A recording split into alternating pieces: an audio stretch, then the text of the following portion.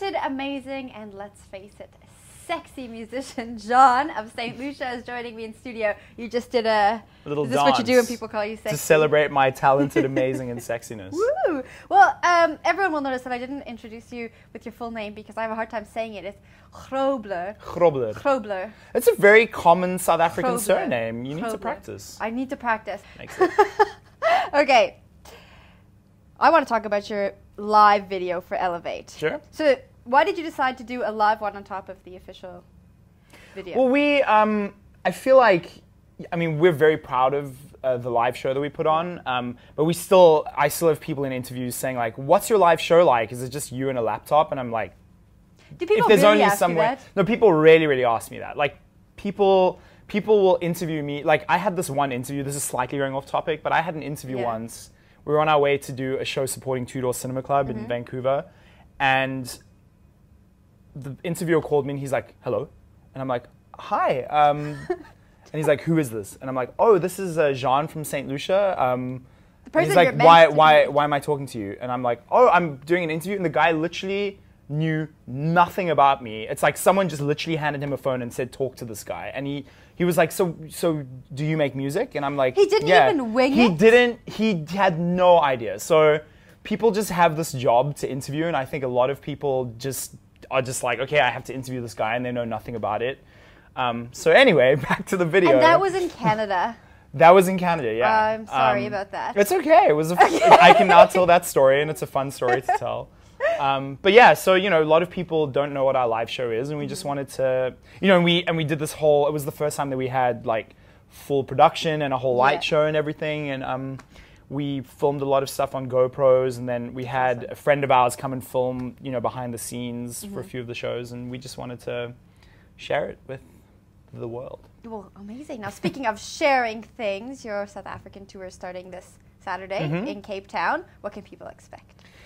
Well, not me behind a laptop. Are you sure? Well, maybe I'll change my mind. Maybe I'll just get rid of the band and decide to, save some money and just DJ.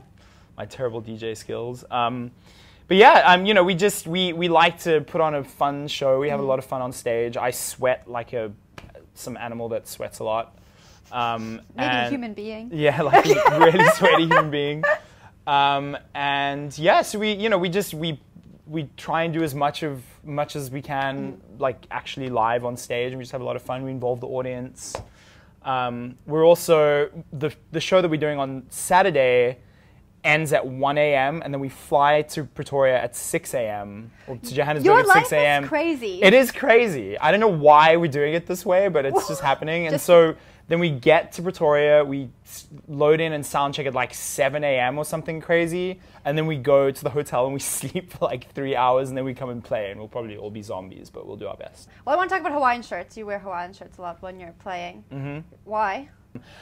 It started because at the time, it just seemed to me like the fashion that bands were wearing was like very kind of muted and toned down, or just like stark and kind of, and it just, the music that I was making to me just didn't fit in with that way of dressing, So, and at the time, nobody was wearing Hawaiian shirts, so it was just like, start wearing Hawaiian shirts. It just seemed like a cool, like fun thing. That's amazing. And it sort of made me laugh, the idea of wearing Hawaiian shirts. And in the beginning, my band literally wanted to quit. They were like, dude, what are you doing? And now it's become a thing, and it's crazy. And well, I have something here for us. I have a Hawaiian shirt. Nice. Now, should I wear it? Because most news presenters don't wear it. Or do you want to wear it I think you should wear it. I think you should feel what it's like to be happy with life. Okay.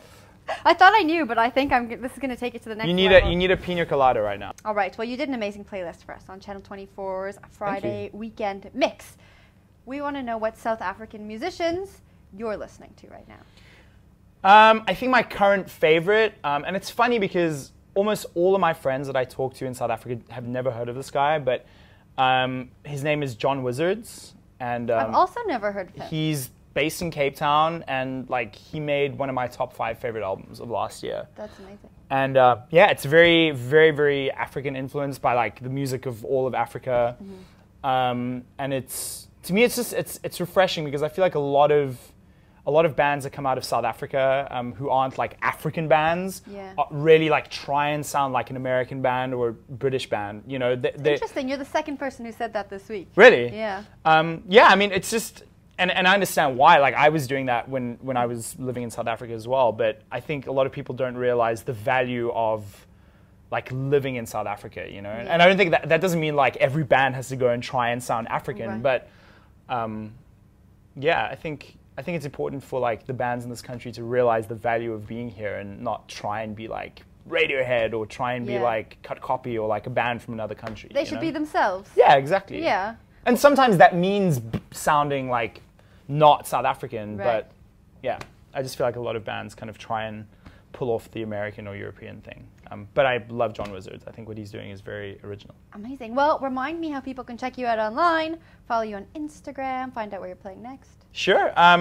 So our Instagram and Twitter are both St Lucia, New York, just St Lucia, New York, like spelt out fully. And our Facebook is the same. It's just facebook.com/St Lucia, New York.